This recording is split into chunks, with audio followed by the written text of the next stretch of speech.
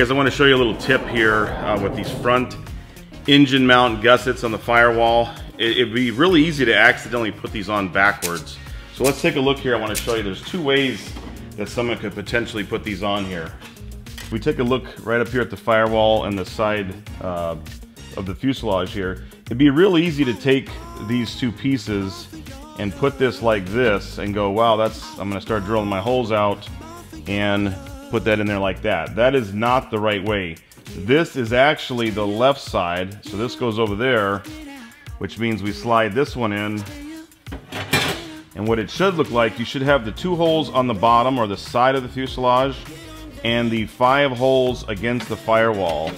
And what that does, it allows you to have those bolts that are going to be in there for the actual steel engine mount that's going to beef that up. So make sure you're putting this in correctly. Again, the 2 holes are on the outside of the fuselage and the multiple holes, the 5 holes, should be against the firewall like that. Now, one thing we did with the raw steel parts before we are going to prime them is we're going to take this edge off right here. We can show it to you. So this edge right here, we're going to take that off. And you can see we've kind of already done it on this piece here. So we've got a nice rounded corner here. It's no longer sharp. We don't like sharp corners, especially on something that's going to have a lot of stress and a lot of vibration on it. We want to make everything nice and rounded, sand up the edges nice and soft. We'll then prime this up. Of course, after we drill the holes, we'll drill the holes first. Remove it all, deburr everything, make sure we have no chips in there, and then we'll prime this up and we'll bolt it in place.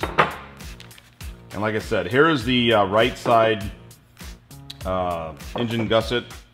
This will essentially be right here, right along the side like that, and there'll be 3 AN bolts right in there to hold that against there, along with the engine mount.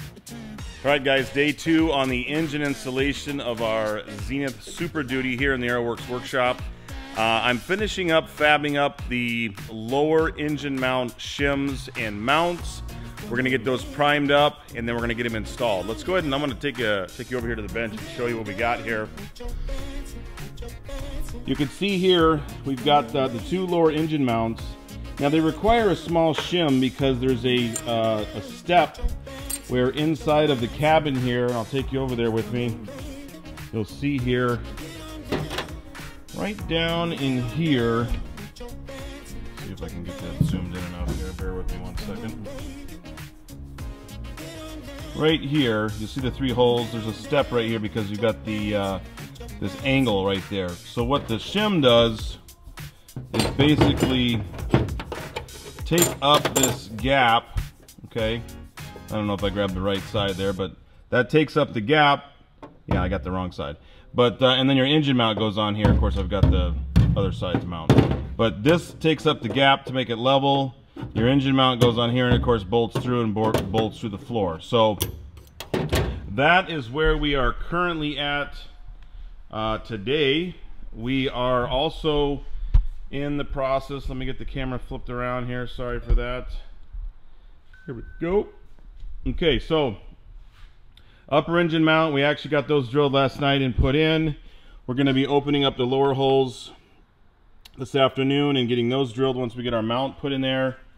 And then we're ready for engine mount, guys. And I would suspect that if I don't start it tonight, by tomorrow the Super Duty will be back on 3 wheels and there will be a 195 horsepower engine hanging off the front of here. So you definitely want to stay tuned for that. So we're going to keep working. One little word of caution here. When you go to put this hardware in on the nose strut reinforcement area, I had taken this apart here to do some engineering on something else. And then when I put it back in, I put the bolts in from the outside in and the nuts on the inside, not thinking. And of course they don't fit. So save yourself some time of having to redo 16 bolts and make sure you put the heads from the outside or the inside out and your nuts on the outside, not the other way around, or you will not get your nose strut in there. So just a little friendly advice on that one.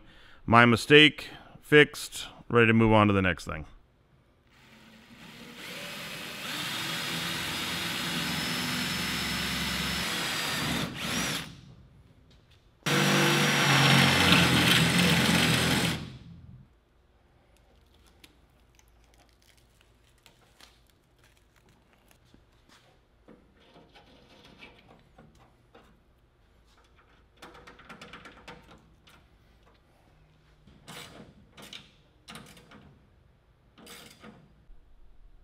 Well, there she is, guys.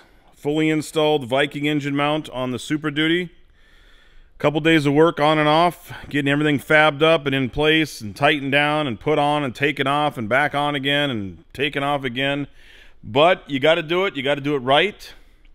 This is a pretty essential part of the aircraft, the engine and engine mount, so we don't want that falling off, and we want it installed right. You'll notice I do have the stock gear back on. That's the route we're going right now. We'll talk more about that other strut later, but it is on to engine hanging time.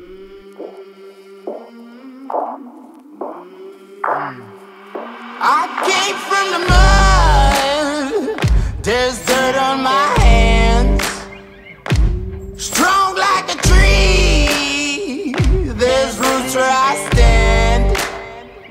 Oh, I've been running from the law. Hope they won't shoot me down soon.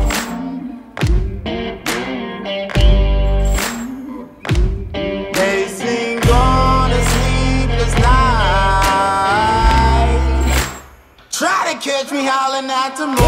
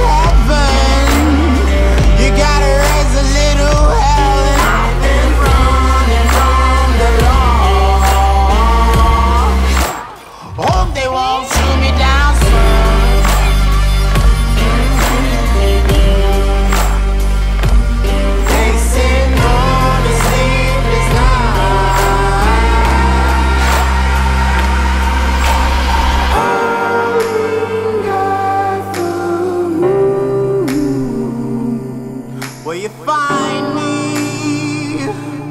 Hope you find me. I'll be back home soon.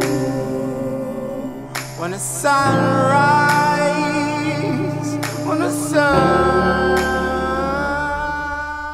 Well, hey guys, it's finally done. I finally got the Viking 195 Turbo installed in the Aeroworks 1 project. Really getting excited now because we can actually see an airplane coming together. Obviously there's a ton of work left to do, but I hope you guys enjoyed watching the engine go on the Super Duty here. Again, we've got a lot more work to do. We've got engine wiring, engine hoses. We've got our panel out right now getting powder coated and labeled. When that comes back, we'll be assembling the panel and kind of doing everything at once, kind of having that panel installed. We'll get a tray installed, and then we'll start tying everything together. Sensors, gauges, wiring, hoses, all that stuff will start coming together with the goal of trying to get the fuselage all wrapped up, and so we can roll it away and start getting those wings finished up. Now we got one wing started, we'll start the second wing, and we'll start getting everything installed in there with the wiring and the hoses and everything for the pitot tube and all that. So lots more coming. We're out working heavy in the shop. Hope you guys are enjoying the videos. Sorry we took a little break there. We were doing a little bit of traveling for work, so we're back, and we're back at it strong. And again, seeing something like the Viking 195 with the Duke prop on there, it really gets you motivated to finish. There's a lot of other guys out there. If you're watching some of the other builds going on, Joe's RC is another great channel. If you're building a cruiser, he's building a cruiser. This is a Super Duty. There's other people out there building channel. Mark's got a channel. He's building a Super Duty as well. So if you're looking for inspiration, there's lots of good content out there, whether you be on the Facebook groups, on YouTube. All you got to do is search Zenith 750. You'll come across all kinds of videos. So guys, hope you're liking the videos.